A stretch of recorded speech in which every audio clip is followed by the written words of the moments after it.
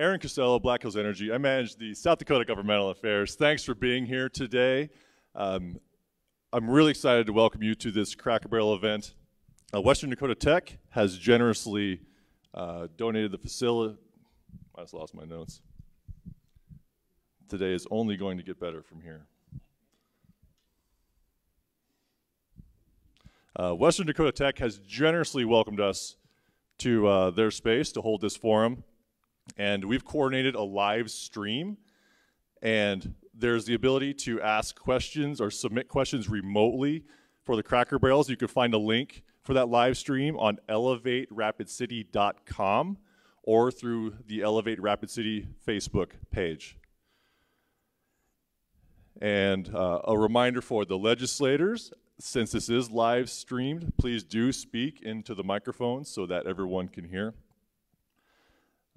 The guidelines for today's question and answer format are for in-person attendees to submit their questions written on the forms provided in the back.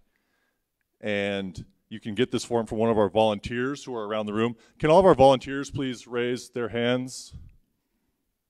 We've got Haven. Haven is our lone volunteer today. That will be picking up questions. So Haven stuck. I'd also like to thank Len Kindle, Brad Satoff, Ann Bretlinger, and Andy Greenman for volunteering your time here in the back.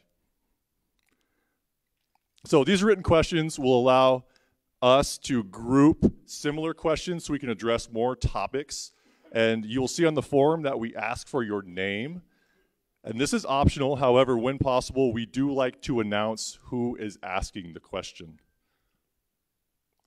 And please write legibly.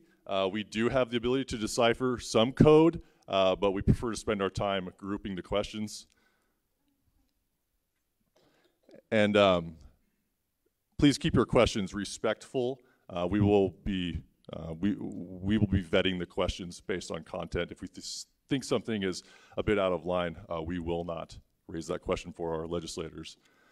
To ensure we cover as many audience questions as we can, we ask that only a maximum of 4 legislators address each question, and to keep your response to 2 to 3 minutes. Ann is at the front of the room, right in front of the podium with a timer. Please wrap up your remarks when you see the yellow light turn on. And I do have a microphone, and my voice can get a lot louder and deeper than this if we need to just move things along.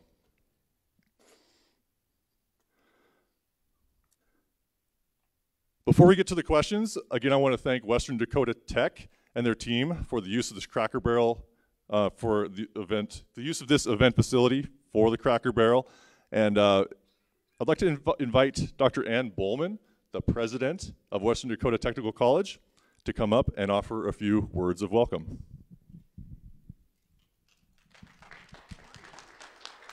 Good morning, everybody. I kind of like that we're now Western Dakota Tech Cracker Barrel. That's awesome. I just really appreciate our legislators for coming out this morning. I realize that it isn't our typical Western Dakota Tech awesome weather out here today. So, and I know it's also the middle of the session, and that we're getting to the point where there's just a lot of busy stuff happening. So I appreciate all of the work that you do and all of the time that you're taking this morning out of your time to come out here and meet with everybody. It's super important for a democracy to be able to ask questions of their representatives and to be able to have some positive, awesome discussions about the issues of the day. So welcome to Western Dakota Tech, and I hope that everybody has a great time with the Cracker Barrel this morning. Thank you. Yep. We also have a number of current and former elected officials in the audience today. If you wouldn't mind standing so we could recognize the sacrifices that you make to try and better our community and our state.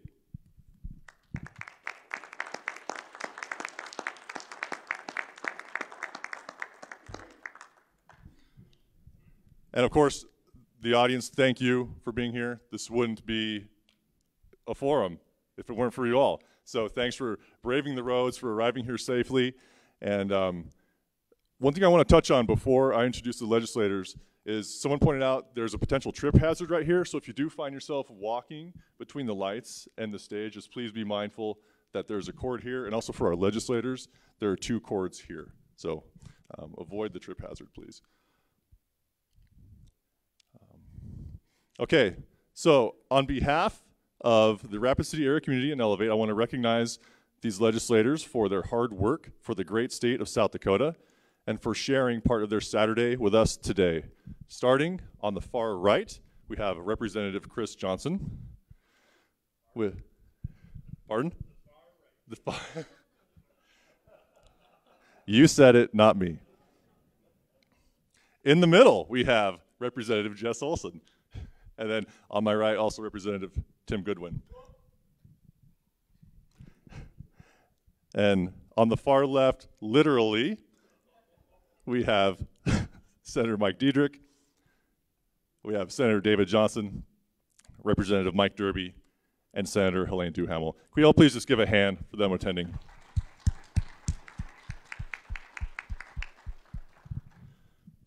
At the beginning of every Cracker Barrel, we give some legislators the opportunity to give remarks. And today, providing remarks will be Mike Derby and Senator Helene Duhamel. We did have Representative Tony Randolph on the list, but unfortunately he is sick today and sends his regrets that he was not able to attend. So I'll introduce Representative Mike Derby of District 34.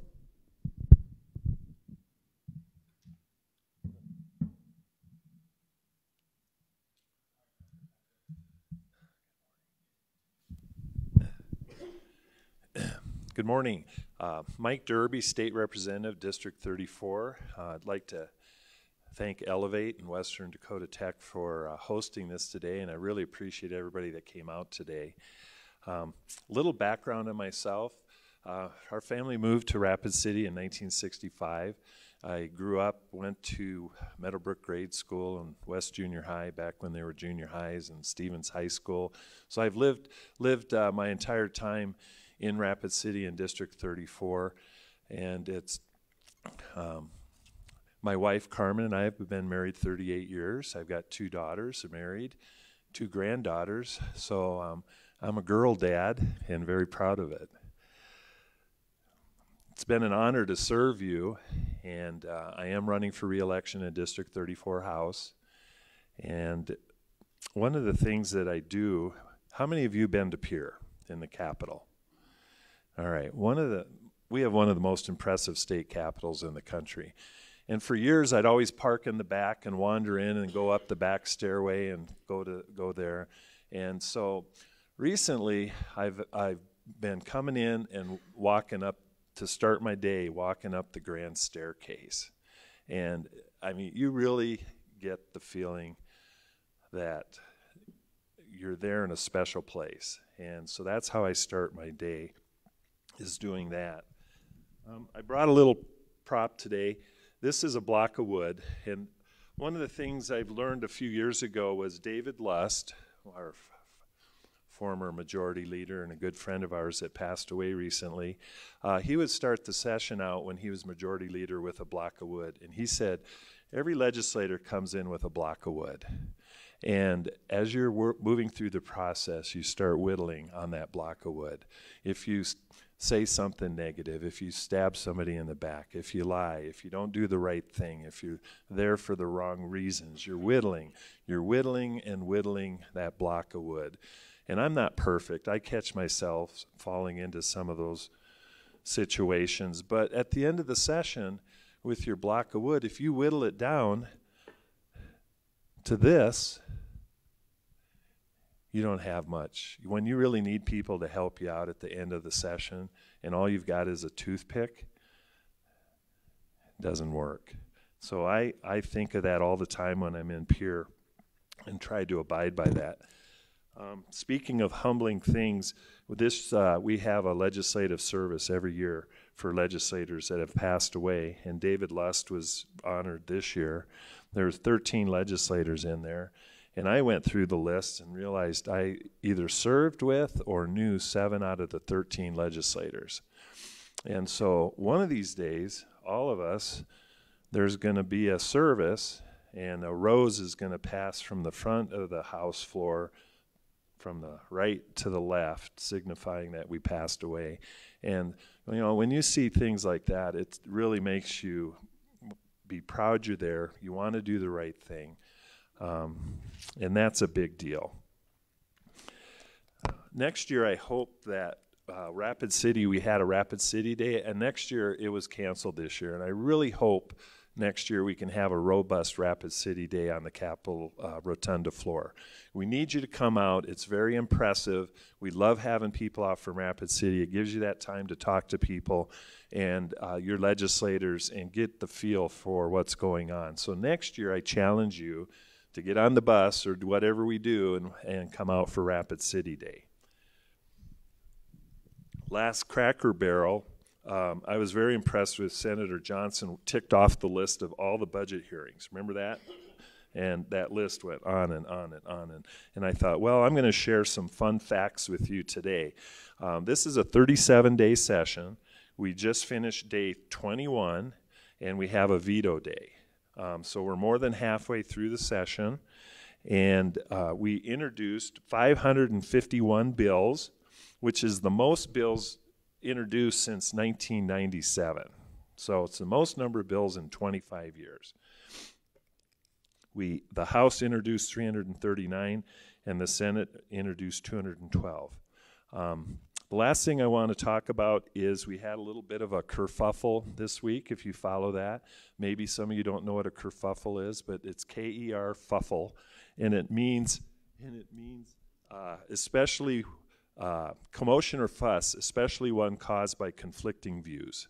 And so we had a kerfuffle, but we did get the daycare dollars out the door. Proud of that. And the last thing I'd like to say is a quote from Tom Johnson's dad. If you've heard this quote, there's two types of people, those that are humble and those that are about to be humble. So thank you very much.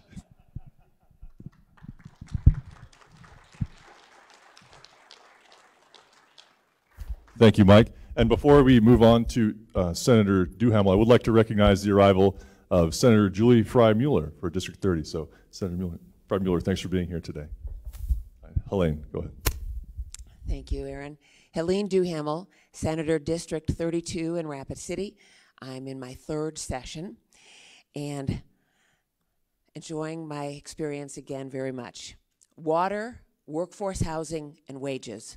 The 3 W's that I'm really concentrating on this year, trying to make a difference in the lives of people in South Dakota.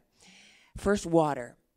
I don't know if you've been paying attention, but we were given a lot of money specifically for this use from Washington, D.C. So our goal is to spend this in the best way possible that will have impact for generations to come. So this is when we jumped on the idea of moving Missouri River water all the way into Western Dakota, into every community that has needs for the future. We are relying on a study from the School of Mines and Technology that shows a need already with a couple of years of drought. So we think this is very important. About 25 years ago, Lewis and Clark was started going east, went downhill through farmland, through the big population centers to other states. They're still working on Lewis and Clark. So the time to get started for us is now. We are growing every community in this part of the state, in particular Pine Ridge, the Black Hills communities. We're all suffering from water shortages.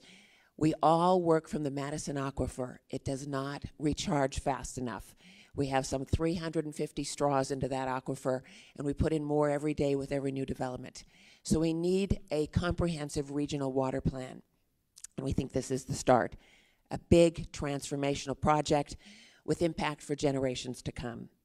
Workforce housing, we have negotiated successfully with the executive branch and have a proposal for 2 pots of money, one for the grant money from the federal government that has to be given out in a small time frame, another pot, revolving loan fund, to make sure that it impacts every community in the state. And we're talking here infrastructure. We're trying to get more affordable housing for the workforce. In particular, Rapid City has identified multifamily homes as our target. So we think that that will be a good impact. And then the governor recommended a 3% increase in the big 3. I can speak for the Senate that there's strong support for that. That would be incentives for keeping teacher pay, state employees and healthcare providers, 6% increase. I will say that given all the spending that we have, and much of that is out of our hands, but with the federal government, I fear in a very few years we could be in trouble financially. So I have a sheet on sustainability. I'd be glad to give anybody afterward if you have some interest. But you look at going forward what we are baking into the system and our obligations. We've seen growth the past couple of years, phenomenal in South Dakota, but our average growth is less than 2%. If we go back into that, we have to be careful. Inflation is a big concern looming on the horizon, and even now, federal policy, more spending, the South Dakota challenges we have, drought, fertilizer expenses, Medicaid expansion that is doing very well in the polling, and that'll be on the ballot next year. The federal prison system. We think that we're going to have to build a new penitentiary that is overcrowded and are not ADA compliant. And then South Dakota fiscal responsibility. So we have some looming concerns in the not too distant future, so I think we need to be very careful. I think we're doing the right thing, saving as much money as we can. I think we need to do more of that. It remains my great honor to serve in the State Senate, and thank you for this opportunity.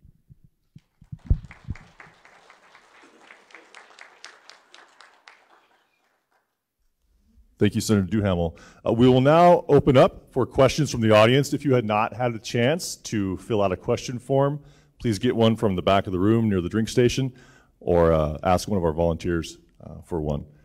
Our first question, there are 4 questions addressing House Bill 1337 to protect elementary and secondary students from political indoctrination. How can something like slavery be taught in an objective manner, and how does this bill affect free speech? Again, as you approach, please keep your eye on the lights, and we will allow 3 to 4 responses. Thank you for the question. I'm Representative Chris Johnson from District 32. I addressed this question the last Cracker Barrel. I also address it, and you can look back on Thursday's press conference, which I participated in on behalf of the House. We had quite an exchange on this question. We're talking about critical race theory here. And, you know, the premise of the question is saying that we don't have objective discussions on negative things that have happened in our history. We have had that ever since I was a kid. When I was a kid, I went to school and we learned about the Trail of Tears. We learned about slavery. We learned about the Whiskey Rebellion. We learned about injustices done to natives and others in this country. And you know, this country was based on the principle of struggling with those injustices and creating a system of government under which people who disagree with each other can coexist peacefully. And you know, I'm happy to say that we've existed for well over 200 years that way, and we do a better job than any nation on the face of the earth when it comes to living together with people we disagree with peacefully.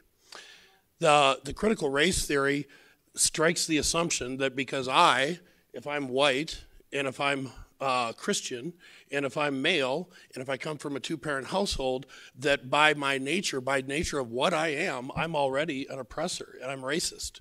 That's simply wrong. You know, I believe in having a level playing field, saying everyone is equal before the discussion takes place. That's what I support. And I support showing patriotism to this great country. You know, one of the things I brought up in the press conference was this. People are taking a knee all across America right now in protest of what? Our flag.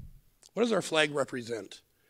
Our flag represents the Constitution of the United States of America. The Constitution that gives each American the right to protest, to take a knee. And when people take a knee to protest the very symbol of their right to protest, that's ridiculous. It doesn't make any sense. I don't know why we have this argument. Let's come together as Americans and start the conversation as we always have with a level playing field.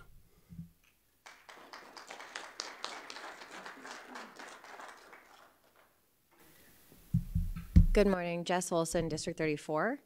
I'm not on the Education Committee. I used to be on the Education Committee, but I had the opportunity to sit in this, into their committee hearing this week because I had another bill. So I wanted to, I think, Lynn has it up, and you can see the amended version. So I just wanted to I'll get that closer. Thank you. Okay.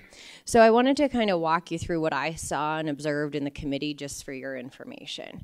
So if you go online as well, you can look at the amended version and what transpired during committee. The first section, which is an opinion, was struck from the bill that was introduced. This is not common. You shouldn't have opining in your bill. So that's section 1. And then the new section 1 has that information that I understand is divisive and can be concerning. But I think if you read through it, I think the title has been a little misleading, but the content is sort of, it was brought forward, it was discussed a lot, it was palatable to the committee.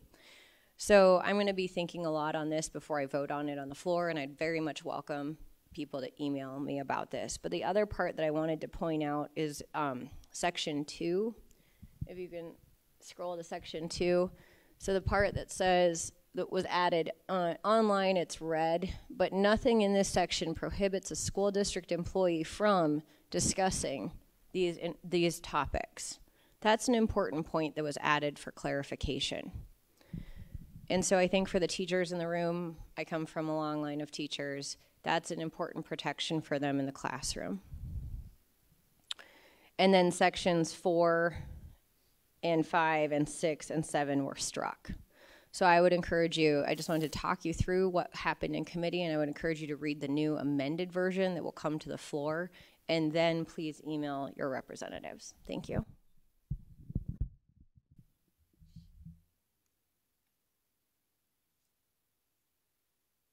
Thank you, representatives. Seeing no other legislators looking to speak on this, we will move on to our next question. This question is directed specifically towards Representative Chris Johnson, but all legislators have an opportunity to respond. This question is on House Bill 1203. HB 1203 appears to be a bill that protects the South Dakota taxpayer by giving us a voice to stop rampant increases in property taxes. What is the status of this important bill since the tax committee meeting in Pierre on Thursday? Thank you.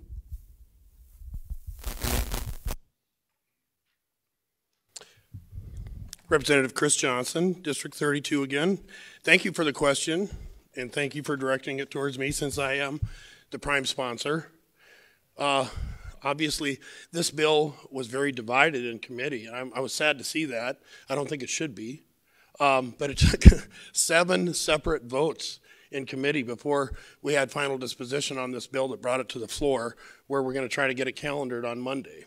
There's a lot of misinformation out there about this bill. This bill is a transparency bill, pure and simple. This bill does not impose any restrictions on counties, on taxing districts, on anybody to do what they have done for years in the past, which is to raise revenues as they see fit in order to deliver their operations.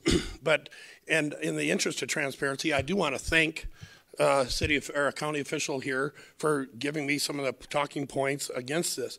First of all, it says, this was brought up in committee too, this is a program coming out of Kansas. Not true. That was brought up in committee. This comes from taxpayers coming to me saying we need some relief.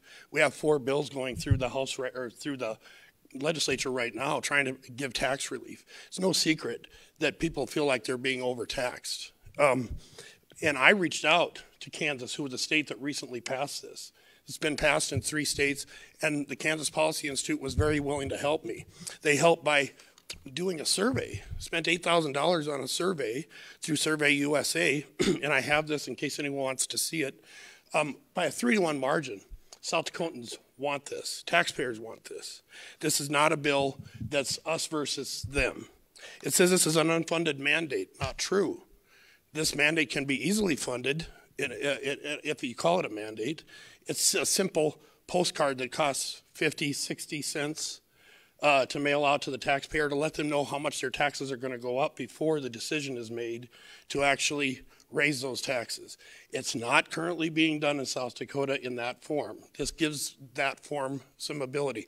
We heard a testimony from somebody from a district that said their district had the practice of raising to the 3% or CPI limit plus growth every year and then putting it in a savings account. And ultimately, I believe they had $500,000 in a savings account. I would call that unmandated funding from the side of a taxpayer. So this just gives simple transparency before they make the decision to raise revenues. Thank you. Thank you, Representative Johnson. Yes. Good morning, Jess Olson again. I serve on the tax committee, and I believe some of the individuals who testified were there, and I did receive your email, and so I wanted to address some of the questions. So some of the process on this, we heard a lot of opposition testimony. Auditors from across the state called in. And what happens when we hear that kind of testimony, that flags for me that this bill is not ready for prime time. So I made a motion in committee to table it, which allows the sponsor to have time to continue to work on this and bring the parties together. Because I think there is a path forward. Do we all want transparency? Absolutely. And I work on bills like this that are complicated and you're trying to regulate things or change things and they're statewide and you want to bring all the parties together and come to some sort of an agreement so how you can move forward. So one of the questions I got asked was, why didn't you comment? Well, when you make a tabling motion, which lays it on the table, for us to lift off of the table at a later time, you cannot comment on that motion. So that was one of the pieces there. I did make the comment when there was another motion to send it to the floor that it was not ready. I would like there to be more work done on this. Maybe bring it back next year in a form that's agreeable for everyone. Because of course we want to hold our government agencies accountable, but we want to do it in a way that also doesn't increase taxes. And what isn't brought up is that in those other states, there are tax increases. And the other part that happens with this does not control your house evaluation continuing to go up. If you look up Kansas, they have an 8% increase. That will continue to go up, which will continue to drive your tax base up. So some of those concerns will not be addressed by this bill. But the transparency and the cost for counties can be addressed by technology. And I brought that up as well because I serve on local government and we get these questions a lot. How do we do government in a transparent way with transparent meetings, leverage technology to make it accessible and affordable for everybody? So I think we need to continue to do some work on that, and I just wanted to point out some of the opposing views for why this isn't quite ready this year. Thanks.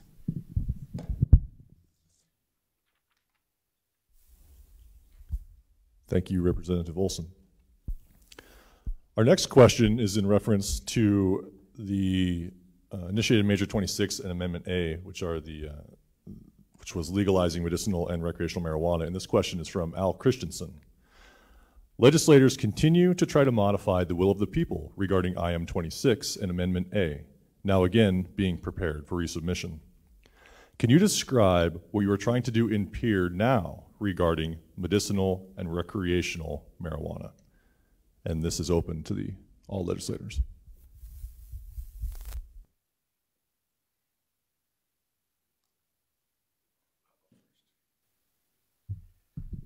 Representative Tim Goodwin, District 30. IM 26 passed, as everybody knows, like 75, 76% of the vote. And so we are honoring the will of the people. The Department of Health wrote the rules for it that go along with it. I believe it was 144 pages. And we now are trying to get it so that it's palatable for everyone. I'll just give you one example. We had a bill on if we should be able to home grow or not. How many plants could a person have in their own house? I mean, the argument was, is there any other medicine? Because remember, medicinal marijuana is medicine that you can grow at home, that you can make yourself, and the answer is no. And then law enforcement came out and said they were against home grow.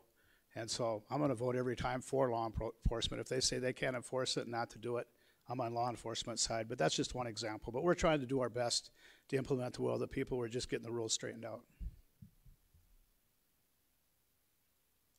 Thank you, Representative Goodwin.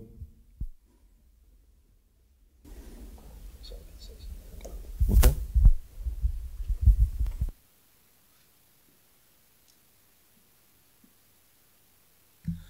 Good morning. I'm Mike Diedrich, Senator for District 34.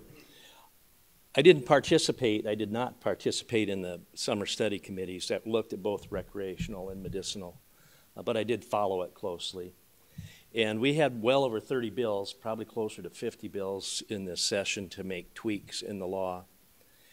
And most of them come from the committee that really studied it, and some of them come from people that were on the committee, but their concepts weren't accepted by the committee, so they have the right to go ahead and offer that proposal to the full legislature for consideration. The overriding concept that I get from listening to all of this and reading all of that is the IM26 was drafted by an out-of-state organization, and there are a lot of minor tweaks that need to be or should be considered to be made to make that fit South Dakota. And so I don't think it's an attack. I don't consider it an attack on the people's will. The medicinal cannabis is moving forward, and with the intent to keep it regulated in the manner that the proposed initiated measure provided, as well as maybe tweak a few things in that area. The recreational marijuana side, as you know, the court struck that down, and there is a bill to provide a version of recreational marijuana. I haven't seen that. I don't know that that's on the Senate side or not. But the things that you've been hearing up to this point are not things that are saying we don't trust what the people voted on. They are things that are saying we accept what was voted on, but we need to make it work for South Dakota. And we need to have, if it's going to be an industry, it needs to be well regulated in a way that the people who are in the industry can make their investments or their decisions based on a good structure for that industry. And also for those who may need to participate from the medical cannabis side. So I don't see them as an attack. I see them more as trying to make it better for South Dakotans.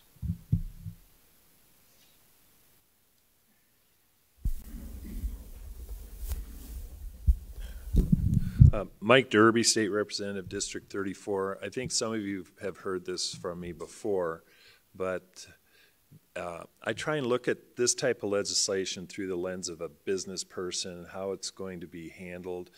It's a new industry. We understand how the vote went. We understand what the South Dakota Supreme Court did.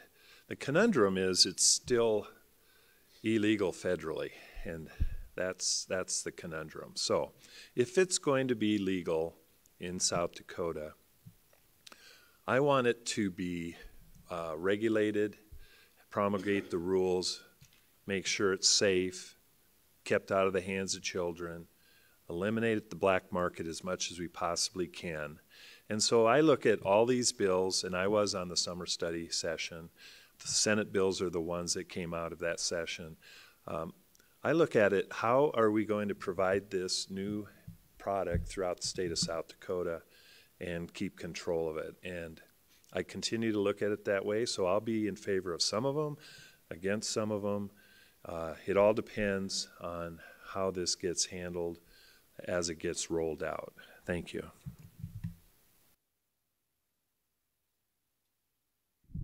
Senator Helene Duhamel, District 32, Rapid City. I, too, spent many weeks this past summer working on the committees for marijuana. 95 sections that almost no one read beforehand, written by the industry for the industry.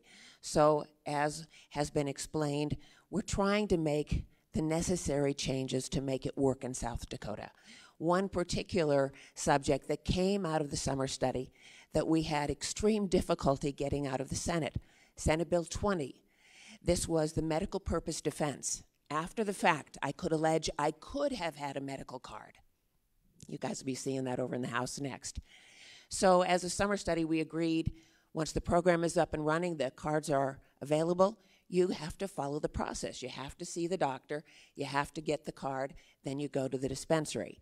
But this medical purpose defense would be available for those who just didn't get around to it, or for whatever reason after the fact could allege that my knee hurts, my back hurts, whatever the case, pain is extraordinary, I could have had a medical card. To us, in the summer study, the majority, we thought that makes sense. But believe it or not, that was highly debated and really hard to get out of the Senate. So I'm just giving you an example of some of those things that we're trying to do. We're trying to make it better. We're trying to make sure it works for South Dakota. We want people to follow the rules, And that's kind of how that happened. Thank you. Thank you, legislators, for your responses to that. Moving on to a more timely question from Kurt Pokart. In honor of tomorrow's Super Bowl game, this question relates to sports wagering. There is a pending resolution, this is Senate Joint Resolution 502, which would allow voters to decide whether sports wagering should be expanded beyond its current status of being legal only if the wager is placed inside the city limits of Deadwood. What is your position on this issue, and how are you betting on its potential passage?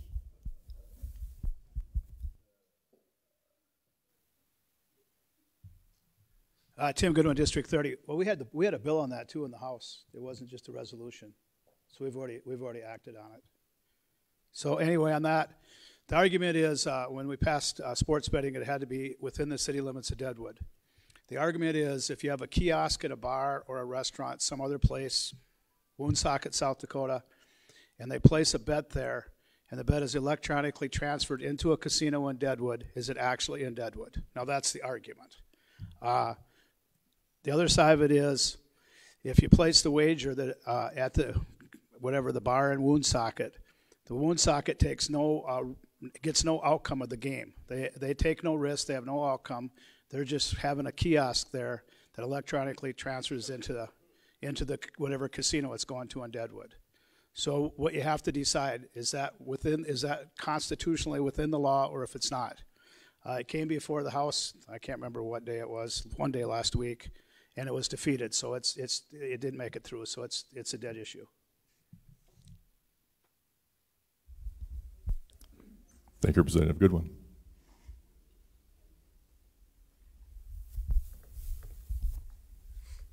Good morning.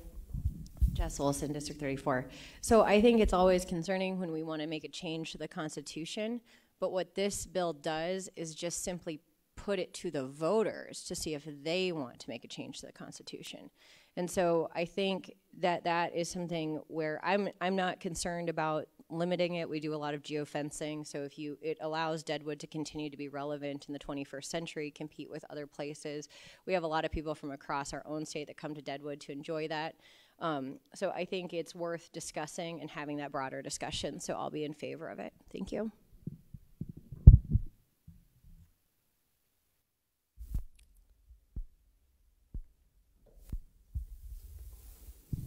Helene Duhamel again. I'll tell you, this is a tough one. The people in eastern South Dakota, in particular in the Senate, very much supported this. They said people could go across the state lines and do over lunch, and they're able to do sports wagering in their vehicles or in bars. And so they think, it's a really unfair thing that they don't have the opportunity to do this. Then there's also that thought that this is something that would be available to anyone, anywhere in the state, and people worry about the availability of that wagering from your phone and your device and stuff. So this was a really hard one. It did emerge from the Senate, and it will be moving over to the House, and it is just exactly what Representative Olson said. You would be able to vote on this the next time around on the ballot. So it would be an opportunity for the public to decide if you want this. Thank you.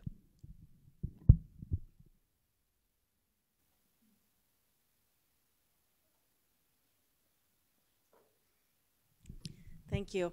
I'm Senator Julie Frye-Mueller from District 30, and I had a couple of different concerns with this one as well. But the point is do you have the freedom to gamble or not? The point is they were already gambling in other areas, I guess, using it, doing it anyway. Some of the negatives are, will it make people even more married to their phones and their electronics and get so hooked on it that they can't get away from it? But I think the big thing for me was there's certain bills that I've seen over the years where I'll take the conservation districts. They wanted to take the 69 conservation districts and put it into 66. And they wanted to bypass the process of getting all the signatures because that takes time. but it also takes time, so you can go through the legislature and get it put on the ballot, and it's much easier. Or you as the group, as the gaming industry, need to go out and get all the signatures yourself. I've seen it go both ways. I don't think it's right when we do it for the government that they can just bypass getting all the signatures because it's easier for them then. If you understand what I'm saying, we just put it on the ballot and you don't have to go out and get the 18,000 signatures that you need. But the private industry would have to go out and get the 18,000 signatures that you need to get it on the ballot. So that was one of the things that I also weighed when I voted. I think it's the best decision made by the people. Everybody should get to vote on this. And I also have concerns with it being in our Constitution too. So, but anyway, it's also about freedom to do what you want to do. So thank you. Thank you, Senator frye-mueller. And this will be our last response to this question. We'll move on. Mike Diedrich, District 34, Senate. Good question and good responses.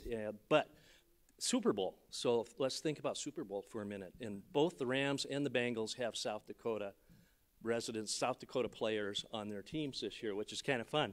We have Riley Reif, who is an offensive lineman. He's from Parkston, South Dakota. He plays on the Bengals.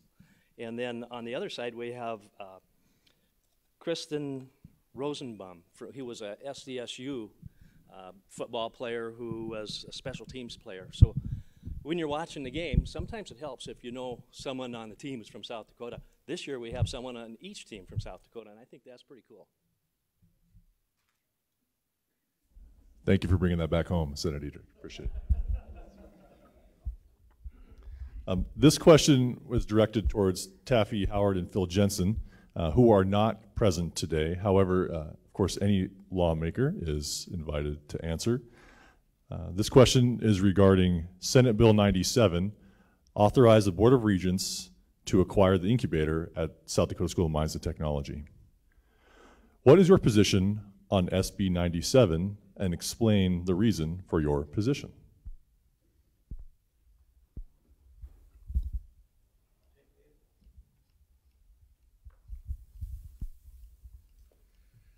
Representative Chris Johnson, District 32, thank you for the question. This is a bill that I carried last year, and the big opposition to it in appropriations last year was that it wasn't on the priority list for the Board of Regents. Now it is. This is very badly needed. It's a building that used to be occupied by Elevate Rapid City in part, and now that building is on the campus, it's available. It makes sense to purchase that building. School of Mines needs research and development space to continue allowing its students to do the important work that they do, not only pre-grad but post-grad. And it just makes total sense for us to allow them to absorb that building into their campus, and I see no downside to it at all.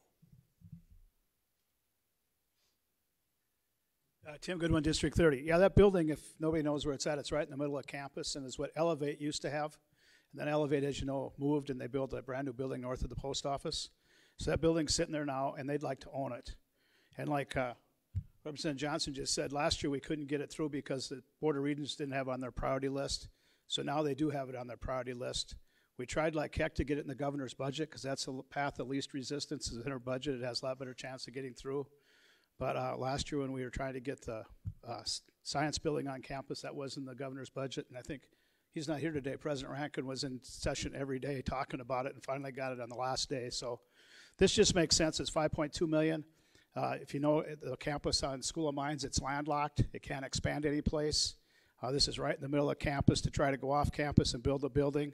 And now when you try to build a building, when do you get it built? You know, materials, I just had a guy call me on the way in here this morning. The building he was trying to build was up 60% from what his initial bid was. And trying to get the workers, the materials. I see Jim Skulls in the audience. He can probably talk to that more than anybody. So I think if we have a building already built and it's right in the middle of campus, the campus is landlocked, Build a new building could be, you know, in the 15 million price range. This one's already there, 5.25 million. Sounds like a lot of money, but it's pretty much a bargain in this today's standards. So I think we should support it and get it passed. Thank you. Mike Derby, State Representative, District 34, Rapid City. I'll just do a me too, and I'm in support of this. Thank you.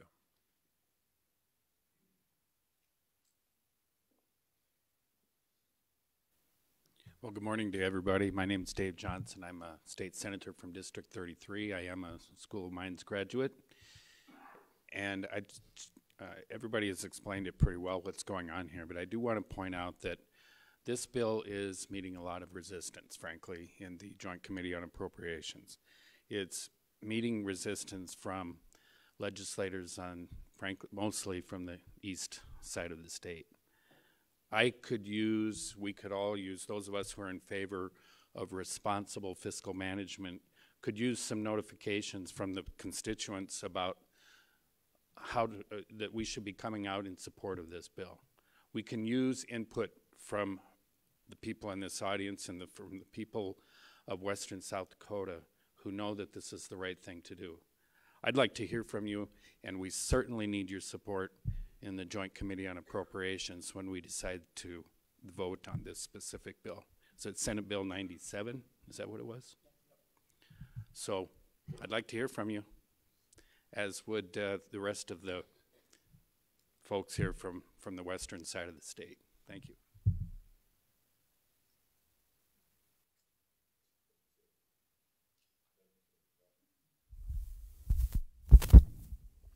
We have 3 questions regarding the SB 157, which is to make an appropriation to Game, Fish, and Parks to build a shooting range. The question is directed towards Senator Julie frye-mueller, but of course it's open to all the legislators.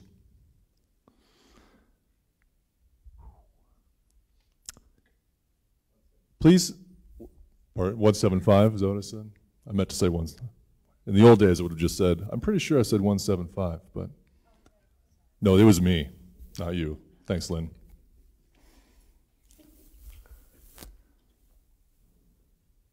Please explain your opposition to funding a shooting range supported by thousands of outdoorsmen and shooters in favor of 3 ranchers who factually live 2.5 to 5 miles plus from the shooting range. Thank you, Senator Julie frye-mueller. I would disagree with their thousands of people that are in favor of it. There were a handful there that were for it. There was quite a few of them actually from the middle of the state and the eastern part of the state, supportive of something that directly affected private property owners in Meade County, right next to the Pennington County line. There were, I think, 5 opponents. I think there was four or five there, maybe, I think maybe 4 there and 1 on the screen, but could have been 5 there. Rainbow Bible Camp was one of them. They have a business, and it is close to it, and they host events on the weekends, and they have people come from 20 states to enjoy what they have as a business and a sharing of the Bible, and it would negatively affect them and their business. The landowners adjacent to that also are concerned about their quality of life and gunshots going off 7 days a week, and they're planning 8 to 4, I believe, in the fall and winter months, and maybe 7 to 7 in the summer months, and even on the weekends. How would you guys feel?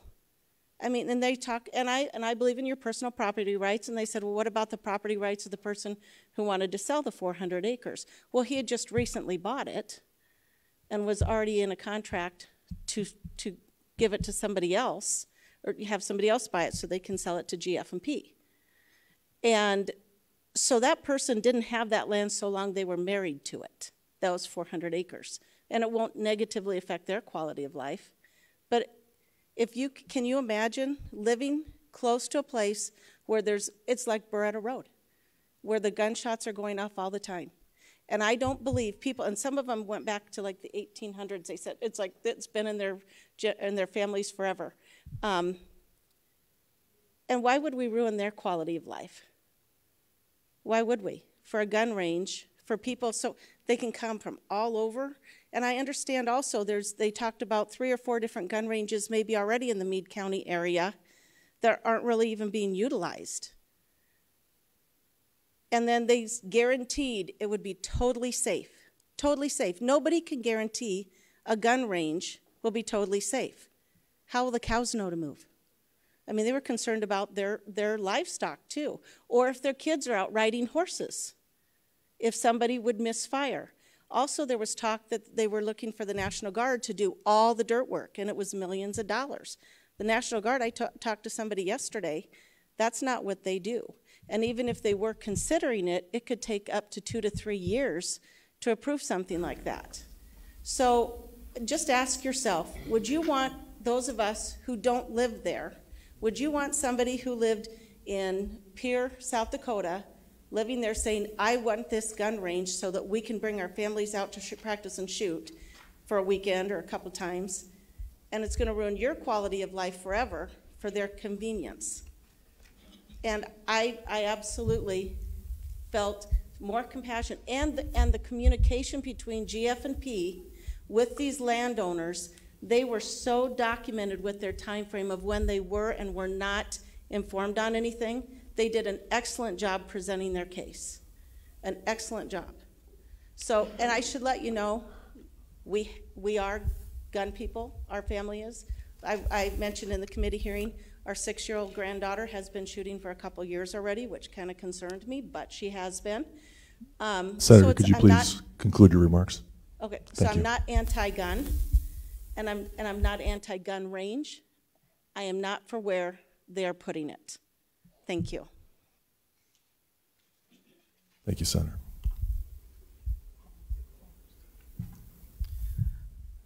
Thank you, Dave Johnson again.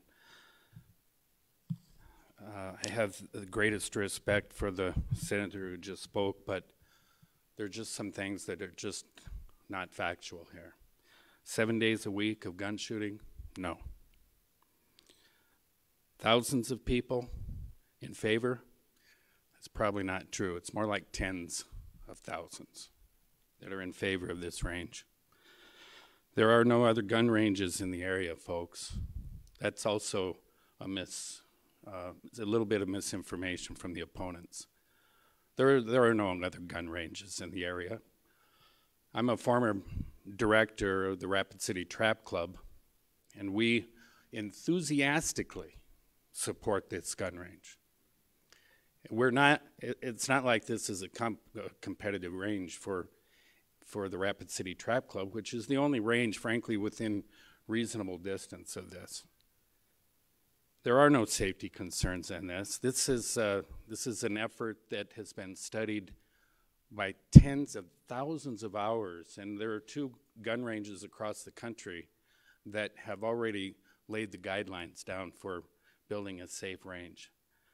But really, let's go back to personal property rights. It doesn't matter who owns property or when they bought the property or how they bought the property. We're in the United States of America. Do you have property rights?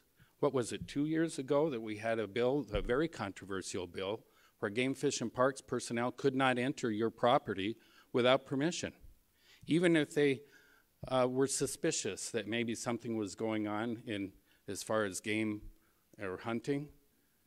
This legislature said, no way, Mr. Game, Fish, and Parks man, you can't go into that property without permission because we respect private property rights in South Dakota.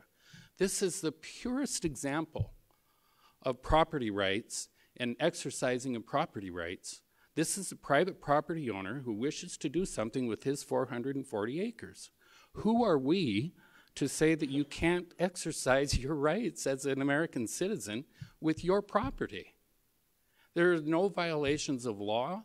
There are no violations of the property rights of any of the neighboring property owners.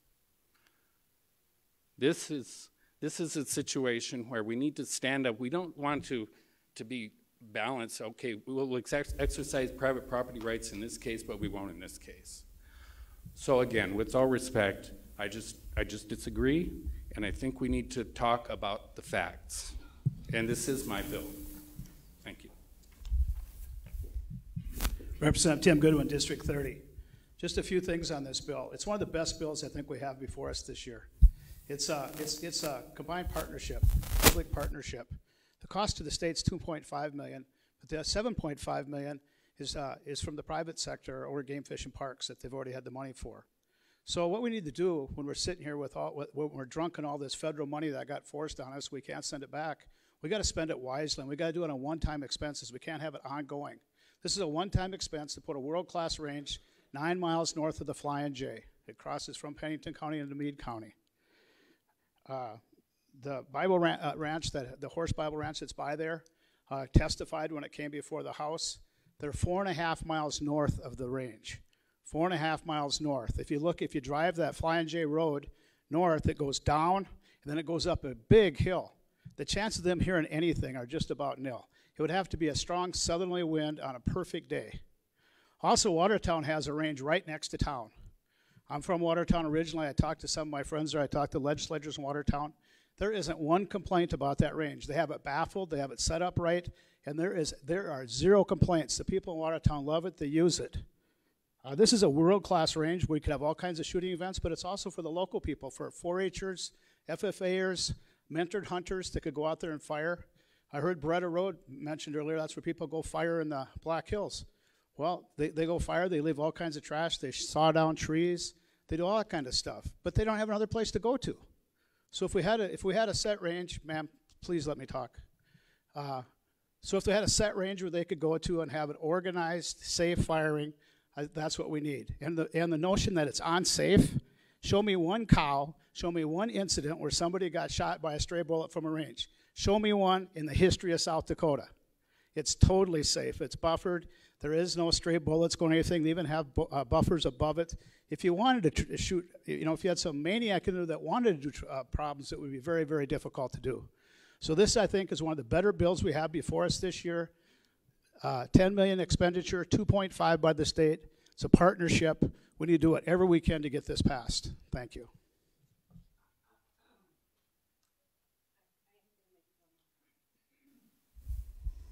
I'm going to make one more comment. Senator Julie Frye-Mueller, I would encourage all of you to go listen to the testimony on this bill. It was on Thursday morning at 10 o'clock. And there was talk from the people that there are like 4 existing gun shooting ranges that are not being utilized in the Meade County area. Otherwise, how would I know that if it wasn't said there? And then this bill was already killed in the House, and this is a redo on the Senate side. So I just wanted to clarify, but if you want to know what was said at the committee hearing and all the concerns, please listen to the testimony, proponent, opponent, and all the discussions. Thank you. Thank you, Senator Farmer. Sorry, Representative Goodwin, I'm not going to turn this. Please let me speak. You can't come back up if we're going to Please let me the speak. same rules. Well, I understood. That was my fault. I understand. We're not having a debate. We are not having a debate. I Don't agree. let one happen. You need to control this. Thank you. As was noted, there will be no, this is not a committee hearing. There will not be any rebuttal. I understand that there will be opportunities where ideas will come to your mind that you did not address the first time. I'm sorry, but as Representative Goodwin said, this is not going to be a debate. This is a time to answer questions from the audience. So please forgive me for letting that happen. It will not happen again.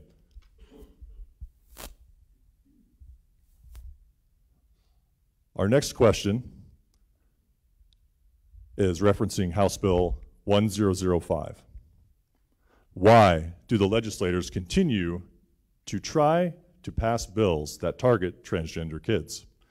A specific example is HB 1005, which would prohibit transgender students from using multi-occupancy public school facilities consistent with their gender identity. This question is from Muffy Musso.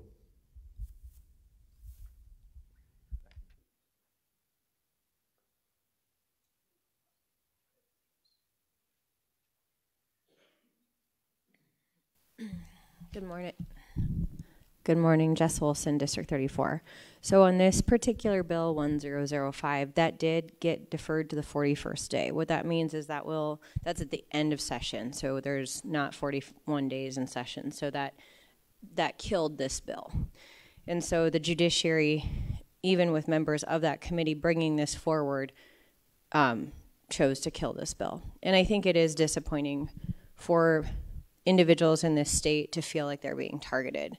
You've heard even statements from our governor's staff talking about terrorism. And no U.S. citizen should be called a terrorist, no matter what, in these kinds of social constructs. So I think that we do need to be very mindful, if we have concerns, how we're having that discourse and how we're doing that, because that is not okay. And so at least on this one, you did see the judiciary vote this down.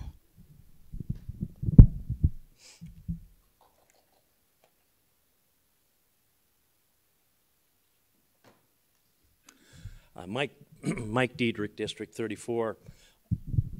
I serve on the Judiciary Committee that had the hearing on that, as Senator Duhamel also does. It was a long hearing. I mean, it took an entire meeting, a lot of discussion. The stated goal was we want to protect our kids from sexual predators in the schools. The solution they proposed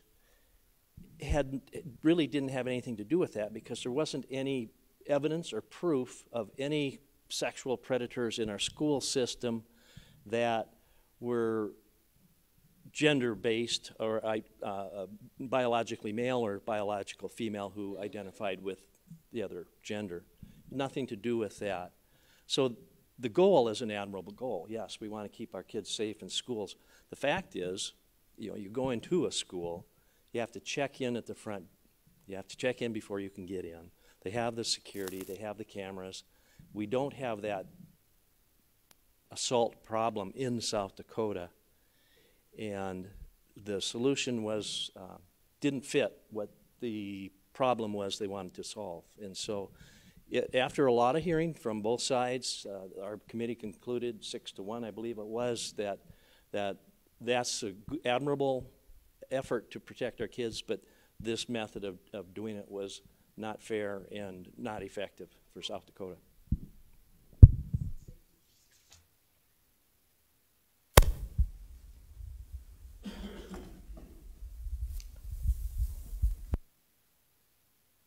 Senator Julie frye-mueller, I was a co-sponsor or sponsor for this bill. It had nothing to do with anything other than making sure every child is safe in a bathroom or in a shower. That's what it had to do with, and it started because of the Vermilion School District and what they had done, and because they were trying to say it's local control. It's not, because those schools all compete against each other. So there needed to be some baseline of how this was going to be addressed. So if you were playing basketball, we only had one gender in the girls' shower and one gender in the boys' shower. That's what it was about, and it was about safety and privacy for everyone.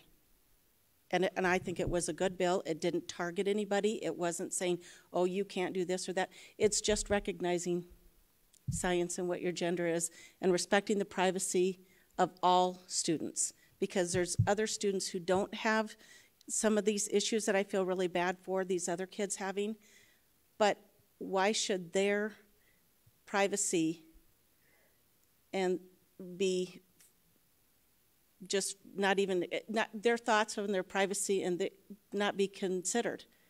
I mean, why is it? And they expressly said many times, it's the majority is who you need to take care of.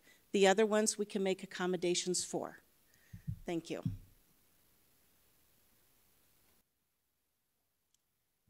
Helene Duhamel, Rapid City, also serve on the Senate Judiciary Committee. We took 2 hours to hear this bill. We let everyone have their say, and in many ways it was like litigating exactly what happened in Vermilion. Almost all testimony pro and con from Vermilion. And we ended up thinking, we're not a school board. Do we want school boards? Are these local decisions? If people in Vermilion dislike this decision, they'll vote that school board out.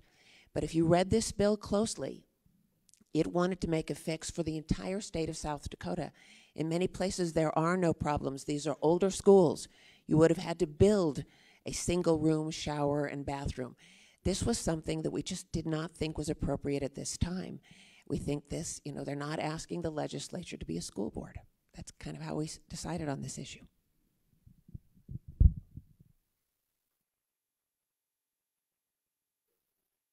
We'll have one more response, and then we'll move on to another subject. Dave Johnson, hey, do you mind rereading the question, please? Referencing House Bill 1005, why do legislators continue to try to pass bills that target... Stop. Thank you. Thank you very much. That's the question that I want to address. In the state of South Dakota, every single legislator has every single right to bring any single bill that they want to bring. We have no control of that, and frankly, I don't think anybody in this room wants to have control over a legislator, an elected representative of the people. If they want to bring a bill, they have that right. Keep in mind that it has to go through 6 grueling steps to become law. This is an example of a legislator exercising his right in what he feels is speaking on behalf of his constituency, and let's keep in mind that it failed. It's dead, and that is the process. So that's the answer. We're allowed to bring any bills that we want. I didn't have any effect on this. It never came before me. But let's recognize the right of legislators who you people elect to bring any bill that they want, and that it has to have a fair hearing. So, thank you. Thank you, Senator Johnson.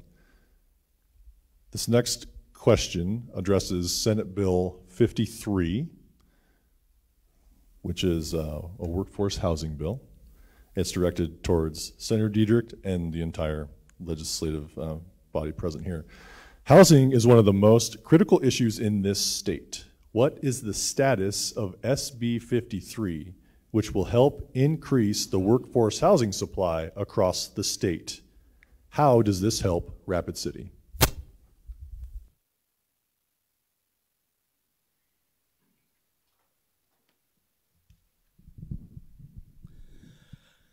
Senator Diedrich, District 34. Thank you for that question. I mean, that's a great question, and actually I have my bill with my notes written on it. It's the result of a long process that we did as a legislative summer study. We crisscrossed the state. We talked to developers. We talked to school boards. We talked to communities. We talked to economic development people. We talked to home builders and contractors on how do we help address our housing shortage in South Dakota. We heard lots of threads that went through that. One of them was the Housing Opportunity Fund is a state program that provides low interest loans for low income and moderate income and affordable housing. We also heard the other theme that was strong was there's a need for housing for economic that's tied to economic development projects. The end result was we have $200 million, catch your breath, $200 million of funds that may be appropriated by the state. 100 million of that would be through the government, the Governor's Office of Economic Development, and that would go through the local infrastructure improvement program, the LIP program. That is a program to help developments of housing necessary that are related to economic development projects. The other 100 million would go into the Housing Opportunity Fund, and that would be, and the first one would be a grant program, a grant for that. The second one would be to the Housing Opportunity Fund for 100 million. That would be for the low and moderate income, that's affordable housing. That would be a revolving loan fund for South Dakota. The need for housing is so broad in South Dakota. I mean, it ranges from small communities who need 2 or 4 duplexes so that they can recruit and keep teachers or healthcare workers or clergy or whatever it might be. But other communities need a larger because they may have an industry in their community. So the way it works is it's a leverage plan. $200 million to be appropriated by the state in order to get it. It takes a match, a one-to-one match by the local government that's involved with it, or tribal government, or county, or economic development foundation, and also the developer. So it turns it into $600 million worth of resources for the infrastructure. The cost, the development of infrastructure for housing is expensive, a lot of upfront costs. Takes a while for the buildings to come out of the ground, and that's so they're paying property taxes and working with debt up to that point. The intent is to incentivize the preparation of the infrastructure so that we can build this housing that we need of all forms throughout South Dakota. Thank you, Senator Diedrich. Any more comments on SB 53, make an appropriation, increase workforce housing? Just to me too, and just to add just a couple of things. Tim Goodwin, representative for District 30. You know, every place you go, you see help wanted signs. There are always going to be help wanted signs until we have places for them to live. That you got to fix that first. In the state, we're estimated to be 10,000 houses short, housing units short. So we have to do something. I think everybody in the legislature is trying to do their best. The governor's trying. We got to come up with some remedy for this. And if we can help the private sector as the driving engine there, if you drive around Rapids there, the Black Hills, you can see all the housing units, apartments going up. But anything we can do to help this out, because we are in a crisis. 10,000 units short in the state is a crisis. Thank you, Representative Goodwin. And to add a little color to the Me Too's, in a committee, when everyone before you has spoken all the good points you are also going to bring, but you still want to show your support, it's common for a participant or witness in the committee to sit and say, to declare who they are and say, me too.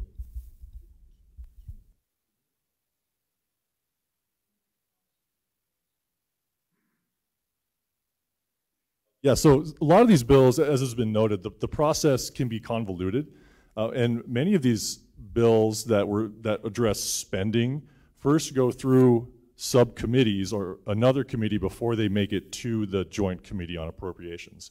And this bill has just now been referred to the Joint Committee on Appropriations and is awaiting its hearing there, for those of you keeping score at home. All right, legislators, you're gonna have to follow me close on this one. This comes as an online submission from Kirsten Livermont. Some South Dakota representatives proposed increasing graduation requirements to 2 government/civics courses, and yet they limit student participation in the governmental process.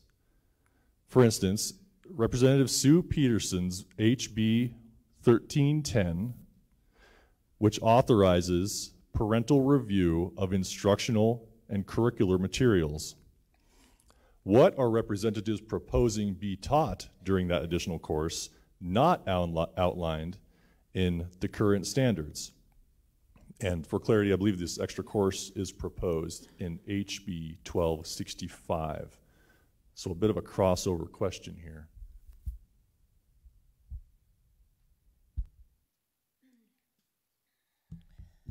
Good morning, Jess Wilson, District 34. So on this bill, you'll see that it's up in House Education. It has not had a hearing yet. So if you have concerns or questions about this bill, it's important to reach out to those specific committee members at this time, just from a process standpoint.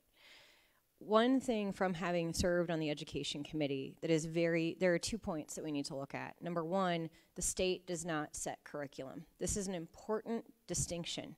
We as a legislature are charged with having a public education system and funding that education system. But we have had long discussion over many years to maintain local control. That means your local school board, at the closest level to you as the taxpayer, the parent, the constituent, that school board chooses the curriculum. That way, if you have a problem with it, you can go to them. When we get into the question of state setting curriculum, not everything is the right fit for every school district, and that's why over many, many years we have maintained that distinction. So I think that you want to, the other question on this is authorized parental review of instruction and curriculum material. Every parent has that opportunity now. You can do that at the local level, at the closest level to you. And so I don't know that, I always ask that question first whenever we look at a bill. Does this have to be law? Is it already a policy? Or is this just a solution looking for a problem? And I would say this one probably falls into that latter category. Thank you.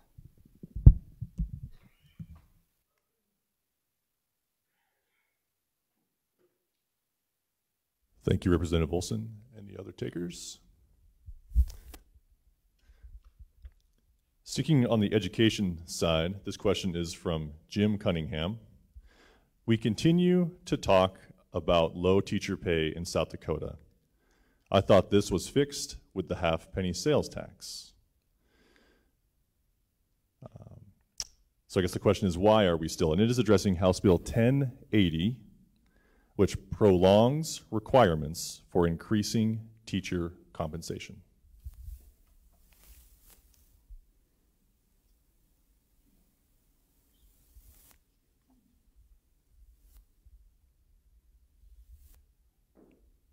This bill started on the House side and was amended a couple times before passing the House of Representatives 65-1. It then went to Senate Education, where it passed, and is awaiting the Senate floor.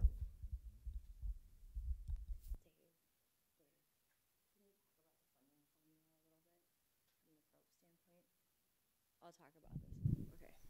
All right. So the great mystery of our time is the school funding formula. So what this bill did, and that is a great question. We thought what that half-penny sales tax did was increase tax revenue directed towards, I hope I'm saying this right, teacher pay.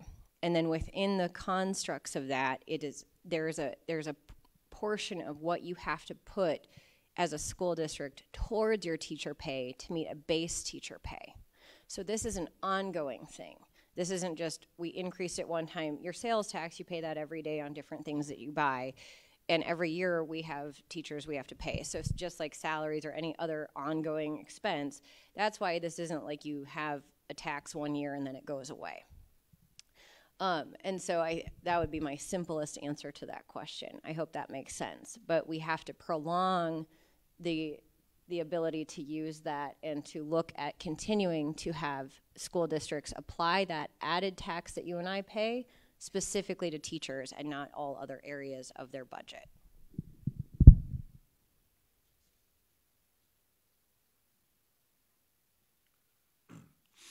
Thank you. Mike Derby, State Representative, District 34. This specific bill was really to move the dates out a couple more years so that we look at it, the 2017 number for the baseline. So this was kind of a mechanics bill to allow us to continue to look at it. So I just wanted to clarify that. Thanks.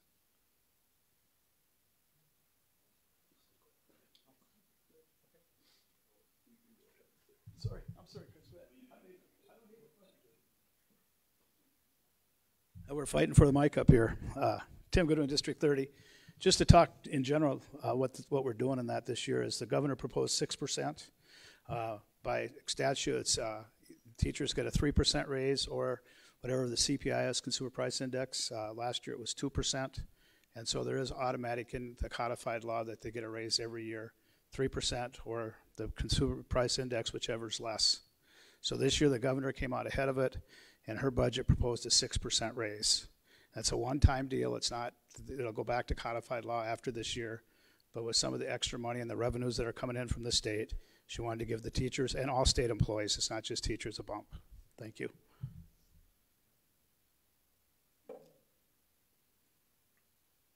Chris Johnson, Representative, District 32. I would just add to those comments, I agree with the previous comments, but when that half-cent sales tax was passed, one of the big reasons why they got support for it was that it was supposed to try, even though the state cannot directly instruct the use of that money from sales tax to be put towards teacher pay, it was to try to put a little bit of teeth into there to ensure that teacher pay got addressed as part of that funding. And with the sunset that was on that, we need to extend that. If we didn't extend that, Organizations, schools could be free, or anybody, any government entity that receives that funding could be free to use it for whatever they wanted to, and not feel restricted to put it towards teacher pay. So this is a way of continuing to address teacher pay, as long as that half-cent sales tax remains on the books. Thank you.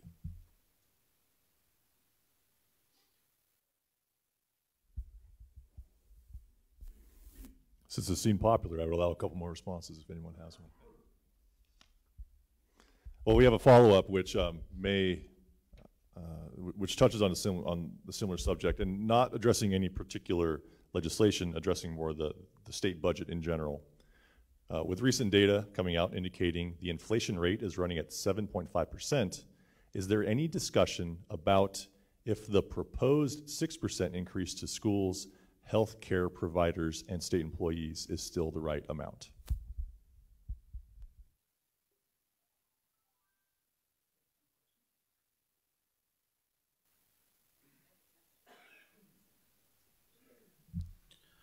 Well, thank you for the question. I don't even know how to begin to answer that. Every single day in Joint Committee Appropriations, we discuss what is the appropriate amount.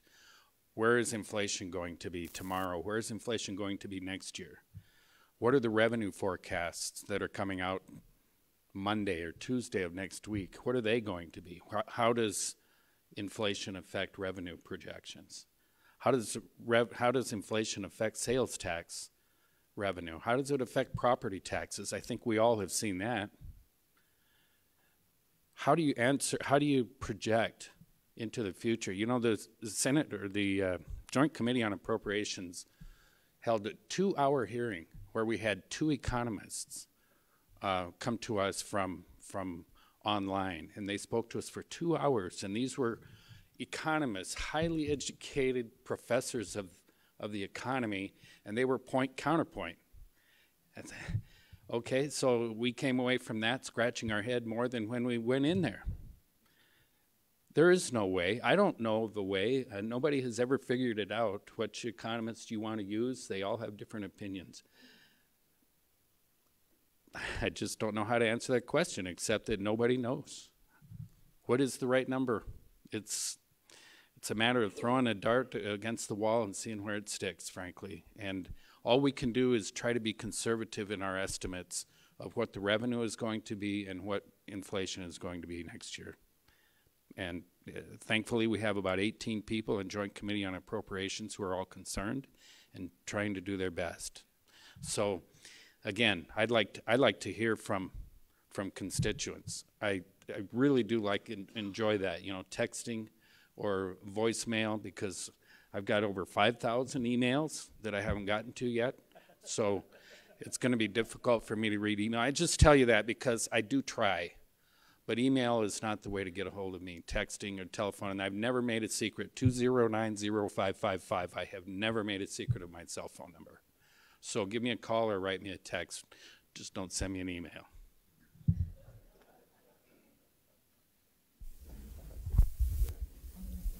Chris Johnson, District 32 representative. I'd like to agree completely with the previous speaker, my brother Johnson down there on the medium left. I got beat out on the far left for a while, but physically located. Senator Frye-Mueller said she had to go back to work, so now I'm on the far right again. So I would just add to that this is really a question that absolutely has to do with where is inflation going. 2 years ago, if we would have proposed a 6% increase for the big three, we call it, people would have just had their hair on fire over, well, not me, but anybody who had hair would have had their hair on fire over 6%. Now we're talking about, is 6% enough to keep up with inflation? Just the other day we heard the new revised inflationary figures are 7.5%. I think this question, and I am not one to pass the buck where it is not time for us to pass the buck, but this question is better directed to your Congress and the President of the United States as to where inflation is going to be by the time this all shakes out. And we are simply responding to the policies that are put forth by the federal government right now when it comes to what is causing the inflation in South Dakota right now. We're doing the best we can to address it, but as Senator Johnson said, 6 months down the road, how do we know where inflation is going to be? We're doing the best we can. Thank you.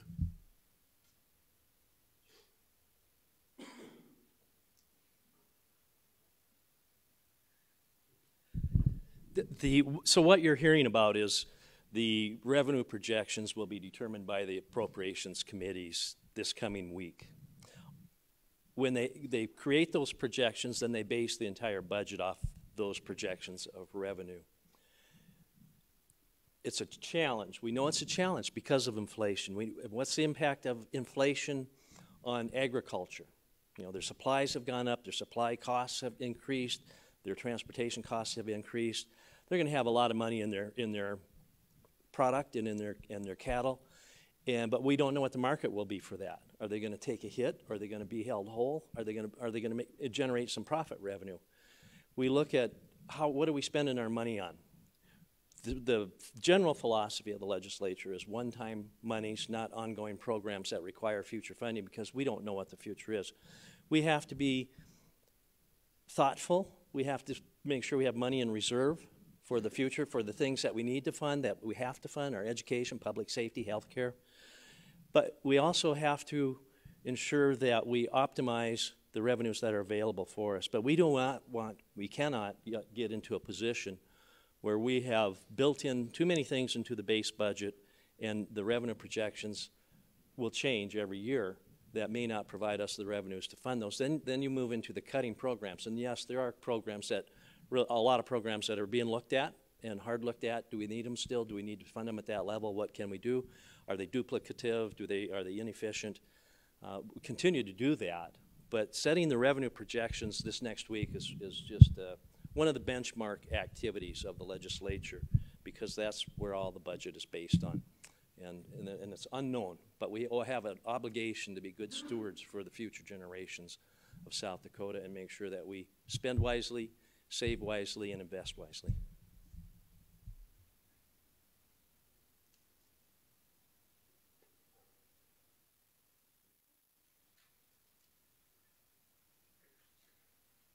Appreciate the input on that one. The next question is in reference to House Bill 1242, which allows for the medical practice based on conscience.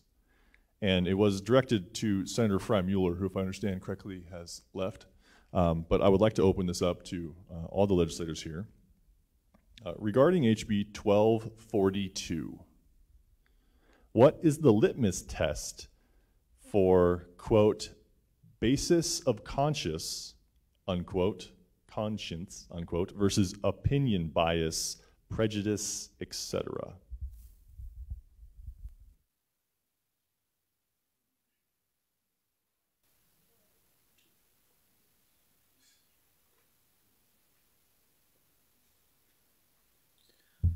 Thank you for the question. This is the first I've seen of it or heard of it, but the litmus test is people sitting right out there.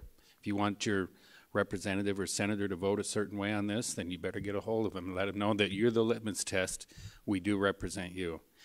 If this fails, it's because the people have spoken through their legislature. If it passes, it's because the people have not spoken or spoken in favor of this legislation. I'm here to represent you. If you like this bill, if you don't like this bill, get a hold of me. I think I mentioned my phone number earlier. That truly is the litmus test in the United States of America. So get out there and vote and get a hold of your legislator. Let us know what you want.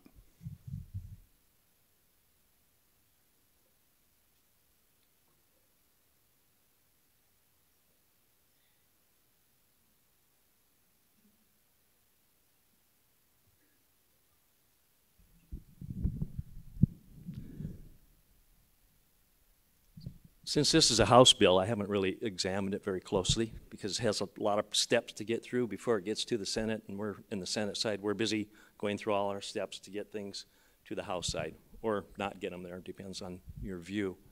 So medical conscience is really, that's a really short bill. I mean, that's very short language with probably major implications. It gets to the core of, if I if I am, I'll use right to life, pro-life as an example. If I'm pro-life and I'm licensed as a practitioner, I don't want to work in an area or a department or a clinic that may do things contrary to my conscience, my strongly held beliefs regarding the preservation of life. And so this bill says that people who have that have the right to say, I don't want to do this job. But the implications that you don't see in a couple sentences are typically related to, if they're working in a zone, they should have the ability to let their supervisor know, or they should have the ability to maybe change their job or their job description or their certifications so that they can work in an area where it's not an issue. If there's adequate staffing in an area and a staff member says, I just can't do this, and that can be backfilled by that clinic or that physician's office, other people, so they can take care of the patient, that's a reasonable request, I believe. But if it gets to the point where the patient, the best interest of the patient is the core of health care, and if it happened to be into a situation where a patient needed care and an essential caregiver in that healthcare provider team insisted on dropping at that point, then it becomes an ethical question of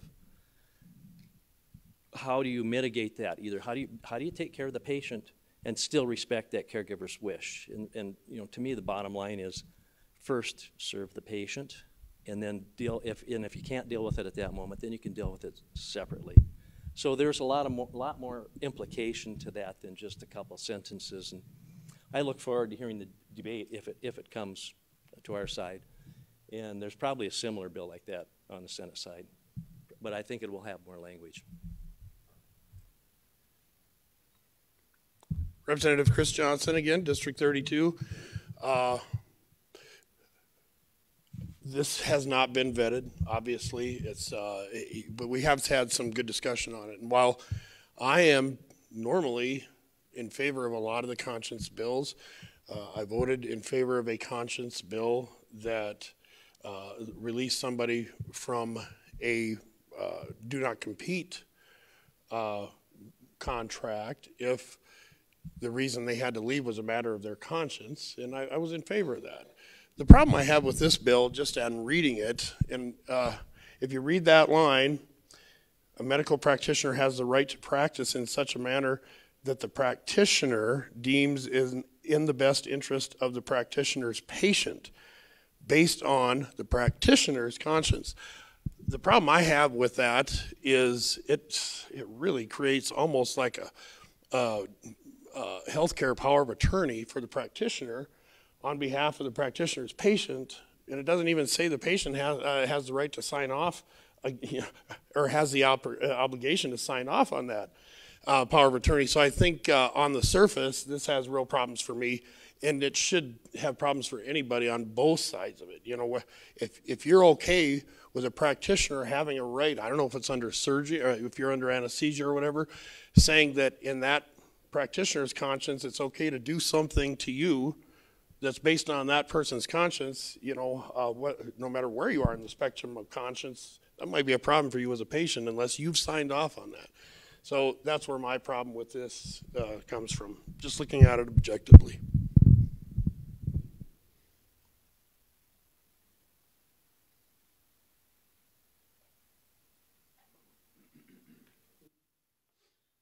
Well, hopefully I can wrap this up.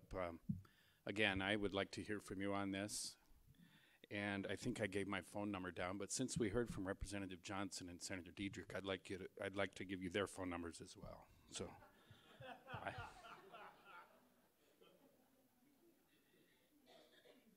If I recall, Senator Johnson's number is 209-2099?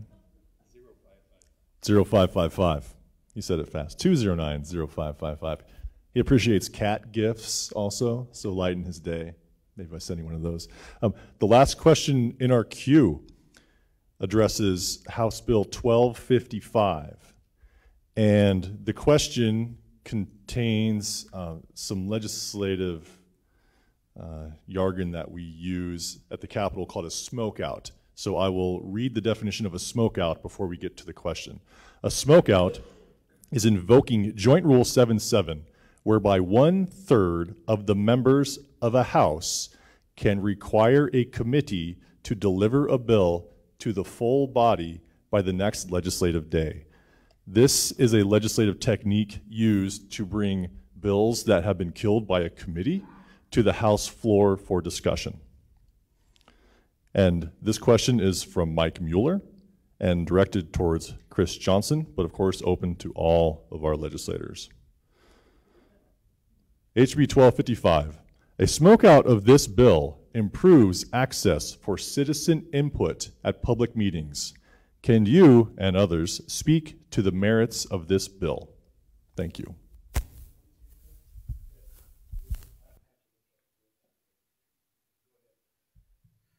Okay, basically, I'm against smokeouts because I think it goes against the committee process. Every bill gets a fair hearing. It goes before a committee, and we have, what do they say, 500 some bills this year. You know, you're just delaying stuff by doing this. The committee had it at that time and point, listened to proponent and opponent testimony, and made a decision on it. If you don't like the decision, bring the bill back next year. So I think I'm against smokeouts. I think it goes against the committee process. I think we have a great process in South Dakota where a bill gets a hearing, and so I don't believe in smokeouts. Thank you. I'll add just a little color for me, if I may, and then I'll let you go. So to give the audience the idea of the process here, so this was in House Local Government, where the motion to pass failed 6-7, but then the motion to defer to the 41st day was a 12-1 vote. So. Yeah, and the 41st day, I don't know if you know that, Chris Johnson, District 32 again. Thanks for the question. You know, we're dealing with 551 bills this year, so forgive me if I don't remember the exact specifics of this one. So, you know, the 41st day alone, a lot of people don't understand what that is, but there is no 41st day in our legislature, so it's in essence killing the bill in committee, okay? And whenever, like if we have a due pass motion and that motion fails, that doesn't mean the bill is killed. We have to get final disposition on the bill. So the 41st day gives it final disposition. Now, I'm okay with smokeouts. It should be used sparingly, and I think it is used sparingly on the floor. What the smokeout does is it basically says that if people believe there is more support for a particular bill on the floor than there was within that particular committee makeup, or let's just say they believe that the floor represents a mindset that was a little bit slanted or not well represented according to the body of the House in that committee, they can smoke it out. Now, you have to have 1/3 of the members of the floor to stand in support of that, if I remember right, on a smokeout, and that's a substantial number of people. It's a high bar to get over, and I think it works pretty well, but sometimes you might be on the other side of this if you really believe in your bill and you think your committee maybe didn't hear all the right testimony, or if the makeup of that committee didn't really represent the makeup of the body. And so I'm in favor of smokeouts, and I do believe they should be used very sparingly. Thank you.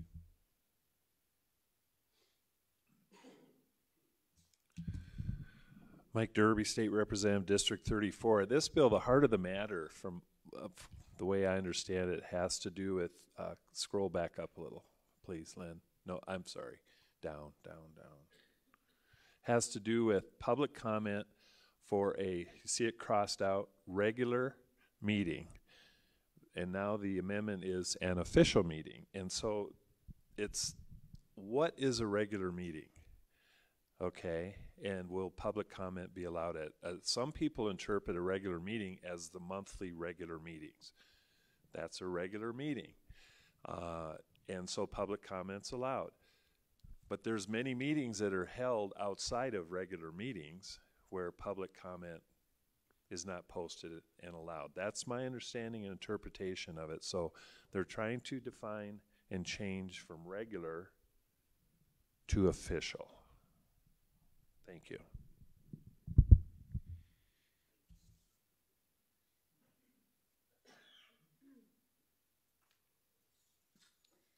Jess Olson, District 34. So Representative Johnson and I both serve on local government. We were on different sides of this issue, and you could see that it had a lot of debate. I would encourage you to listen to the hearing because it is an interesting thing. It's a small word change, but it has large implications. And we heard from quite a few individuals who work in local government about what it means when you have an official meeting. So official meetings can also be closed meetings, and that's for city safety or security, in which it wouldn't be that. So and then sometimes there's special sessions or executive sessions when they're talking about employee evaluations and things like that. So there are sometimes reasons for those closed meetings and then open meetings. So I would encourage you to first listen to that testimony, because that one small word change does have large implications, like the previous speaker said. Thank you. I'm not going to rebut. I'm sorry, I can't. I apologize. Even without a rebuttal, it was announced earlier. You got to get your points across. I'm not. You need to say all your points when you get the first time. I apologize, Representative Johnson. My attempt to maintain decorum. And at that concludes the questions that we had for today. So I'd like to thank the lawmakers, thank the audience, thank the online participants, thank all the volunteers for participating in the Cracker Barrel today. And please attend the next Cracker Barrel, which will be on February 26th. Thanks. Be safe out there.